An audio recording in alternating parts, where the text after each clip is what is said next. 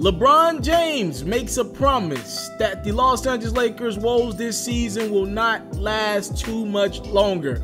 After the Lakers were mathematically eliminated from the postseason contention with a loss Friday against one of their former players, D'Angelo Russell and the Brooklyn Nets, LeBron James took to his Instagram account moments ago to make a promise that Laker Nation will be back and better next season. He said, "Believe me, promise Laker Nation, the spell won't last much longer. I swear the marathon continues." This news comes after reports from Adrian Woj of ESPN that the Lakers have former point guard and head coach Jason Kidd atop their list to replace their current head coach Luke Walton.